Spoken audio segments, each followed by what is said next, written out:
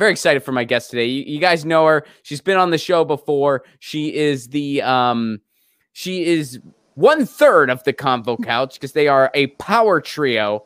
And she has been doing amazing work on the ground. They've been covering protest after protest after protest, and they're still in South Florida because they were covering what went on there yesterday in regards to Debbie Wasserman Schultz and Jen Perlman. So we're going to talk about this. Please welcome back to the show, Fiorella Isabel from the Convo Couch. What's up, Fiorella? Hey, Ron. Happy to be here. Thank you for having me. There's a lot to be said. I know. These days, right? Yeah. Well, I mean, I told everybody yesterday that you were coming on the show, and I said, we might be celebrating, we might not be, but it's going to be a show, and we're going to have a lot to say one way or another. And we're not celebrating, but we're having a show. So, well, let's just jump right into it. So you guys, how long have you been in South Florida now? All right, so we got here. When did we get here? We got here Monday. And we have been we were following the Jen Perlman race against Debbie Wasserman Schultz. It's Broward County, but the way they cut the district, unfortunately for her, it's also parts of Dade County. So there's two different counties, two different voting machine systems, and it's kind of like expected. Because Debbie has this tradition now that we're all so happy about where she rigs races. So it was kind of expected that she was going to pull some things. But what we saw was just another reiteration of how corrupt this party is and how, because they're never held accountable, they get away with it, especially in a state like Florida where you don't have the third-party presence. You really don't have an independent presence. And a lot of people, like Tim Canova ran before in 2016 and in 2018. And he then became an independent because he realized how corrupt it was. However, the other side of the coin is it's really difficult to win on an outside ticket in Florida. I mean, this isn't Miami that mostly. This is like Fort Lauderdale, like parts of the part of Florida that is not necessarily as heavily minority oriented. And we were kind of expecting Debbie to do something, but what we saw yesterday was just really awful. So in particular, when we were interviewing the volunteers, interviewing Jen, we eventually got to this polling location that was at a residential area. So it was like you had to go through a gate to go vote, which, first of all, I don't know how that's possible, and I don't know how that makes sense, but you had to go through a security gate to go vote to your polling center. And when we went through the first time, we had all our media credentials and stuff, and they said, no, absolutely no media. We're being told that there's no media allowed in here. And we fought back. We're like, no, we're media. Here's this, here's that. There's a statue, blah, blah, blah. They were like, we don't care about the statue. I'm being told by somebody on the phone that you can't go in. So we have nothing to hide. No, they have nothing to hide. Pay no attention to the man behind the curtain doing God knows what with the ballots. And so Johnny insisted, no, let's find another way in, right? So we go around and try to find another way in this location.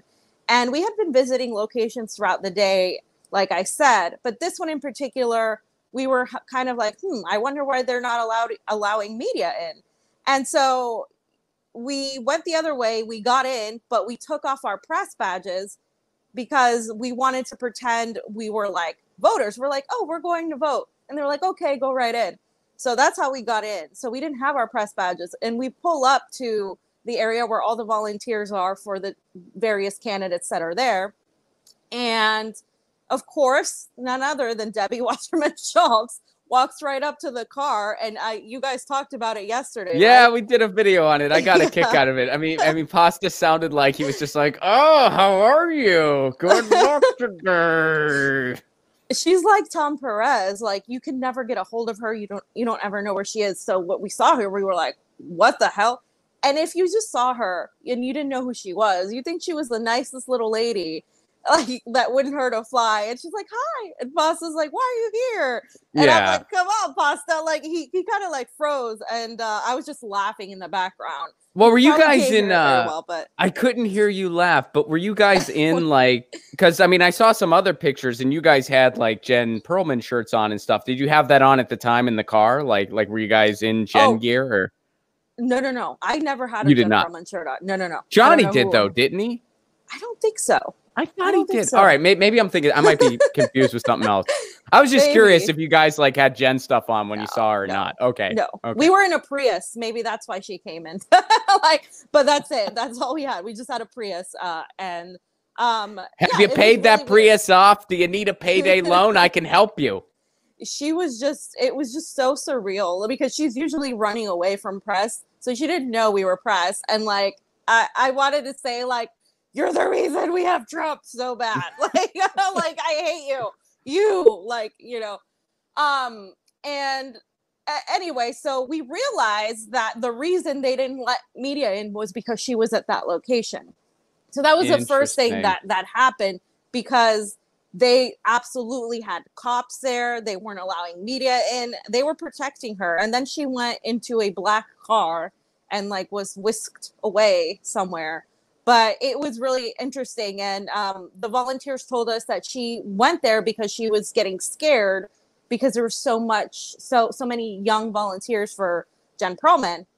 And as you know, she physically attacked one of her volunteers. And I interviewed that volunteer. It's a 16-year-old girl, number one. Yes, which you know what? The other side of that is that's awesome.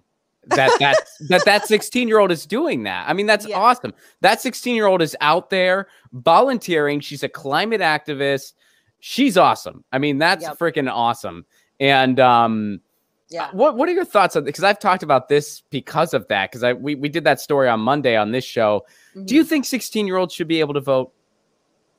I do. I do like too. What you can enlist in the army. Right, you can take a shot, but you can't take a shot, but you can take a bullet. Is that kind of mentality? It's like we're sending these kids out ready to fight, but they can't vote, and they can't, like it's ridiculous. 18's army, isn't it? It's 18, isn't it? Yeah. So it's like they can send you to war, but you can't order a drink, right? And you can't vote until you're 18. So it's like, you don't get a say in the people who are going to send you to war on your 18th birthday. Right. And that's the freaking issue. And if you can drive a car, you can cast a ballot.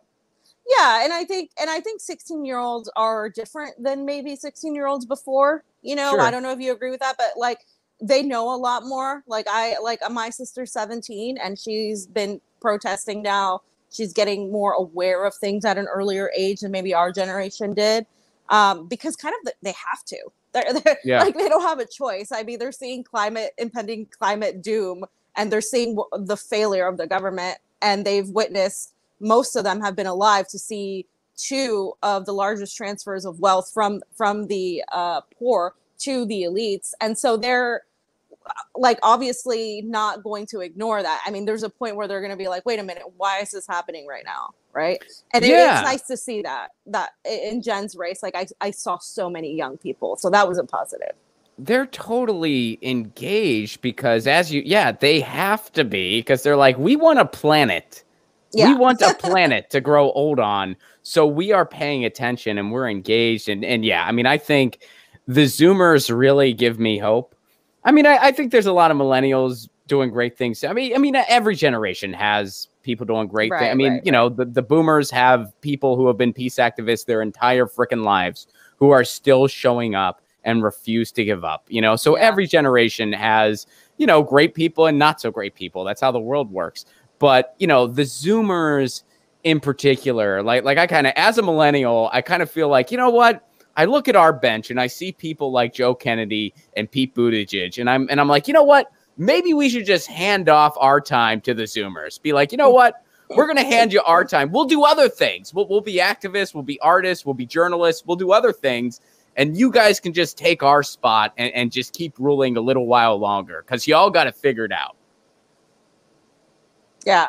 And I just, and I just see that the future is with them, obviously, you know. Yeah, totally. But after that whole situation happened with that, we were following the counting of the ballots, etc., and we were told we could go and witness them. In fact, according to a statute that literally outlines at the end of the like once the polling locations close, the public, not just press, but the public can go and witness the counting of the ballots.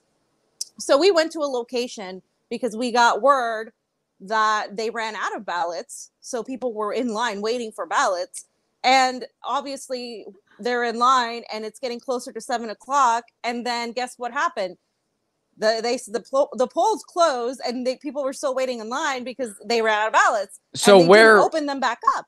Where all did this happen? Like, where did they run out of ballots? So this location was, oh God, the name escapes me. It was, I think it's called Dane. I can't remember the specific name, but we were there yesterday for like 3 hours.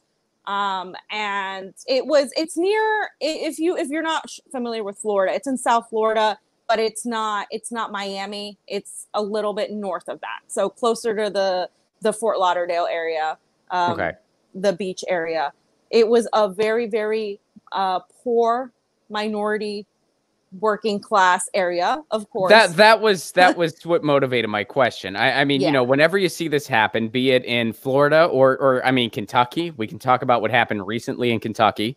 You know, it's never in the white neighborhoods. It's never in the wealthy neighborhoods. It's always in the city centers where it tends to lean more progressive. It's always in minority neighborhoods. It's always, I mean, that's always where this stuff happens. Right. So they always happen to run out of ballots where there was, and by minorities, I mean heavily, I saw a lot of Black people, and I also saw Latino people. So and you know, like impoverished areas where you see a lot of trailers, that kind of area. And of course they ran out of the ballots. Okay. So instead of extending it, they didn't extend it. They cut it off right at 7. And Jen Perlman had tweeted, hey, like if you're in line, stay in line, you know, the usual.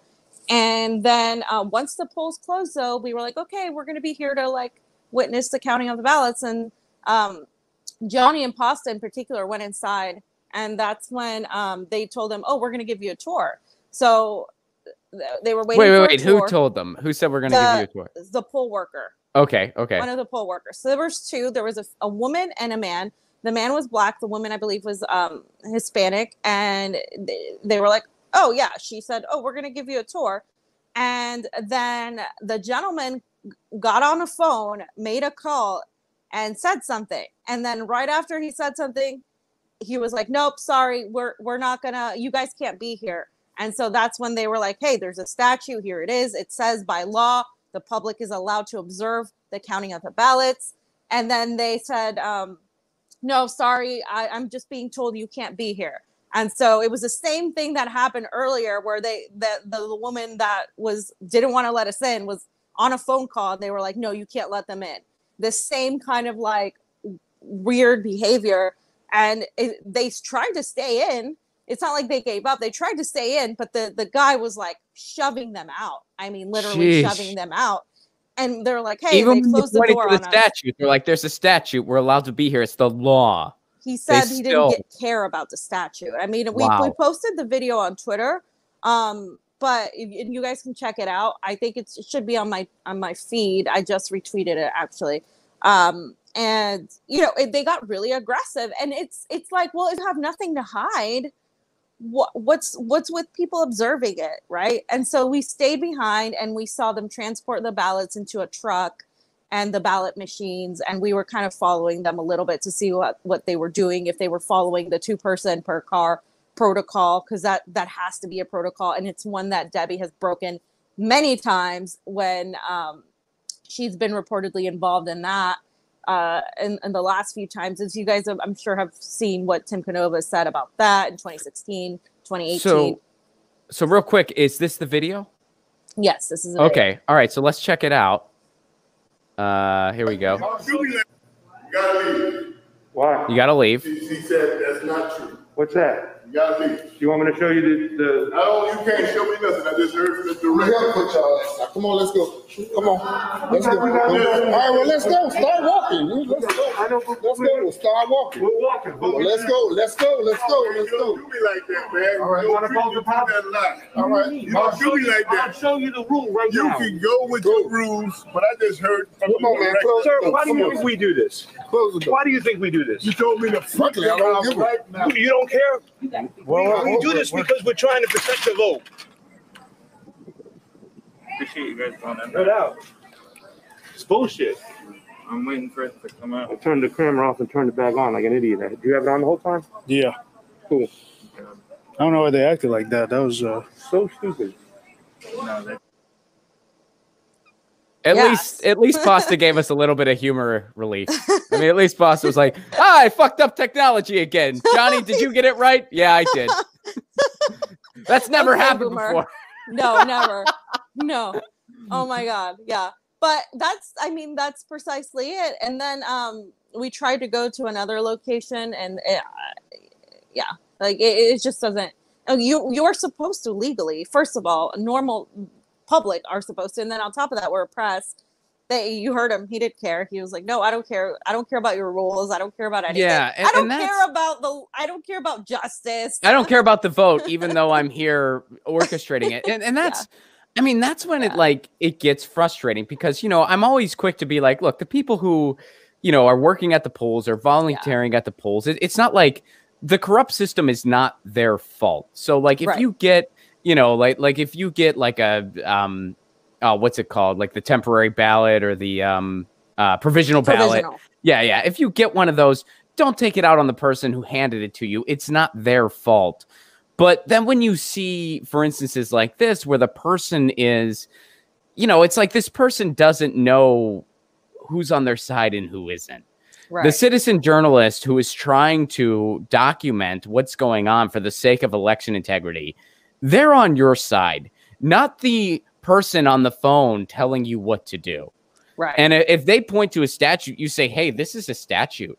This is the law. If I don't follow this, they could sue us. They could sue us. This is the freaking law. I'm going to follow the law. And you're within your right to do that. Exactly. And so what also happened off camera was that there was a woman and she kept telling that gentleman, oh, no, they're right. They have a right to be here. And she just got like overpowered. So there was somebody trying to do the right thing. Right. But it didn't happen. And so when the results literally shortly after that incident, the New York Times called it for Debbie Wasserman Schultz. Votes were still being counted. Now they were counting the vote by mail ballots first, obviously. So that's what they based it off on. But the percentages we can talk about, because I was getting reports that the people auditing some of these, because we had Debbie's people, not Debbie's people, Jen's volunteers, some of them were following the ballots and they were trying to audit like the tapes of some of the counts. So they were able to get a hold of some of those tapes to see what the results were, to actually look at the results. And one of them told me that the results were showing that the judges in the lower races that people normally don't really pay that much attention to were getting 2 to 3 times the amount of votes than her race, which is one of the bigger ones that got the most press, etc., and was also first on the ballot. So that right away in our pursuit of election integrity, we know that when you go vote, primarily most people, they don't know about judges. Like it's like the last thing people like look up. It's really hard to find like a list of judges to vote for. Oh, hey, I've been guilty of it myself, where I'm just like, I have no clue. And I'm at the point now where it's like, if I really have no clue, I just leave something blank. Exactly. And it's like, sometimes you don't even know how many things there are, to try to, so it's like, if I don't know, because I don't know, well, who am I voting for? Like I'll just leave it blank. And so, in case there's any ambiguity here, here's Jen's tweet. We lost a battle. We did not lose the war. Thank you all. We'll be back. They did declare Debbie Wasserman Schultz the winner. So what else did you guys find? So, like I said, so the data that they saw on the tapes was showing that there were way more votes for these lower races, even though hers was the top ballot race. They were first on the ballot. When you open the ballot, you saw their race, and also Jen Perlman's name was first. It doesn't make sense that people would vote more for the judges than they would for a congressional race. That just doesn't happen statistically. And that usually means that there is some sort of fraud or inconsistency, because there should be way more. Like, we're talking 2 to 3 times the amount of people voting for judges than voting for the congressional race. And so that is really suspect. And so we followed, like I said, we followed this truck to see what they were transporting. And it was weird. The ballots were being transported in a moving truck, like a budget moving rental truck. And we were just making sure that they were doing the process correctly. We followed them to another location, and they kept stopping and had other vehicles come in. It just felt like it was entirely inconsistent. And they've done that before. Yeah, absolutely. That was also happening. And in fact, like real quick here, let's give people a bit of a crash course on the county we are talking about. And let's start almost at the beginning, or at least as far back. I mean, 2000. This was one of the counties most heavily involved in purging the rolls. Yes. That ended up leading to them determine that George W. Bush was going to be the next president. And by them, I mean the courts. So this was a notorious county in 2000 during a presidential. Mm-hmm. You look at what happened with Debbie Wasserman Schultz the first time against Tim Canova, where there was a lot of discrepancies with the ballots. There was a lot of discrepancies as to what happened there the first time. Ballots being destroyed, ballots not being kept properly. A lot of unanswered questions there in 2016. Then you look at 2018 when Tim ran as an independent, and the results that happened there. Now, I get it. It's very tough to run as an independent in that district. I do get that. But the results that Tim got, and keep in mind, at this point, he had all this name recognition, and then he ends up getting the exact same number in every demographic, which I believe a statistician said that is about as likely as getting struck by lightning twice. Wasn't that the analogy they made? Yeah, that was it. Yeah. So it's like this is a very, very notorious county that has had issue after issue for 20 years. Right. And it's clear that Debbie had told, like, the people guarding the polls to not let the media in. Again, they're trying to keep the media out at every turn. Like, it doesn't matter that we have the right to be there, that you have the right to be there if you're just a citizen of the public. But the fact that they said that they have nothing to hide, that this is all fair and square, yet the results are inconsistent with something that would be statistically accurate. Like, that just doesn't happen. That just does not happen. And so we're going to continue investigating this today and following the election integrity issue, because she didn't contest it. Jen didn't contest it. And they, if you don't contest it, then that's it. You know what I mean? But like, it's the fact that these things keep happening, and that Debbie doesn't have to do anything. She doesn't have to campaign. She doesn't have to debate her opponent. She doesn't even have to recognize her opponent. I asked Jen Perlman if she was even addressed by Debbie Wasserman Schultz, and she wasn't. She's never been addressed. She's pretended she doesn't exist. At the last minute, she shows up with her people to intimidate protesters and to convince the young ones to vote for her. And what I saw or to shove one of them, or to shove one of them. And by the way, I'm sure you guys have heard, but there is a report that was filed of assault against Debbie Wasserman Schultz, which is important to have as a receipt in general, because that woman needs to be held accountable for something. I mean, at the very least, striking a minor, a 16-year-old should be, she should be held accountable to that if she's not held accountable for everything else that she's done. So let's talk about that for a minute, because I know you got to interview. What was the activist's name? The girl that got shoved? Martina. Yes, and so you actually got to talk to her directly. I've just seen the TikTok video that she put out, because I'm with it. I understand the TikTok. You're not a boomer? Oh, okay, good. That's right. So what happened? Like what kind of in detail did she have to say? Like how did that kind of come to fruition, that whole event? Yeah, so she was volunteering, obviously, for Jen Perlman, and she was with another volunteer who was the one. He was a gentleman. He was a boy, a young man, and he was the one that was kind of like riling up the Debbie Wasserman Schultz people, saying, "You guys need to vote for Jen Perlman," and blah blah blah. And Debbie Wasserman Schultz, of course, comes in and tries to push them out, tries to get the volunteers for Jen out of the way, and in the process she physically shoves Martina and like attacks her, and she didn't think much of it right away. She wasn't sure how to react, and then she told Jen, and Jen was like, yeah, that's not okay, she can't do that, she can't be harassing volunteers. And it's ridiculous. I mean, she went after, and this young woman is LGBTQ, a woman of color. I mean, it doesn't like, I'm not leading with the identity politics here, but for somebody who espouses to be pro women of color, for somebody from a party that really loves to throw all these identity politics issues first, to really go after and attack a young woman that was there, 16 years old, fighting for what she believes in, fighting for a candidate.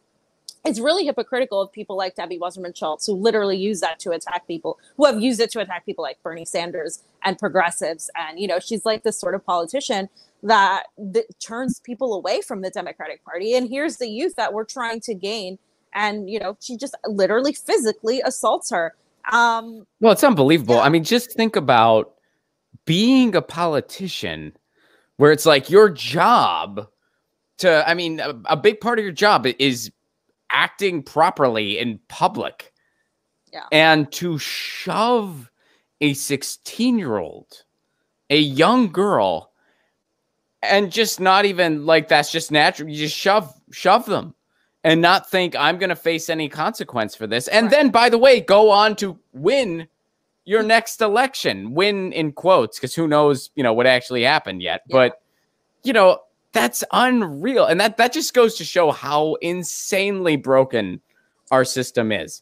I mean, did they rig it this time around? I guess we can't say for sure one way or another quite yet, but I can tell you this much. Debbie Wasserman Schultz behaves like someone who doesn't give a hoot what happens in the ballot box, which leads me to think, I guess maybe the fix is in.